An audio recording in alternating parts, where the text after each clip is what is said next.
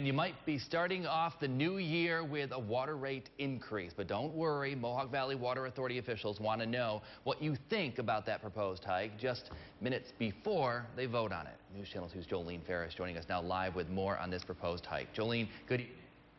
Thank you, Don. What's driving up water rates for Mohawk Valley Water Authority customers? Well, the authority's bills, basically, increases in workman's comp, insurance premiums, and debt service payments. In addition to that, water usage nationwide is down from about 85,000 gallons a year per household 15 years ago to less than 50,000 a year today. The Water Authority has another item on their agenda Monday. They want to change the start of their fiscal year from April 1st to January 1st. That way, brand new board members won't have to walk right into office and vote on a budget whose construction they were not a part of. And board members that were here for the preparation get to see the process through. And in January, new board members being seated aren't asked to make that kind of decision without having had the benefit of being prepared in the process. The public hearing on the rate hike is Monday at 5 in the Common Council chambers at Utica City Hall.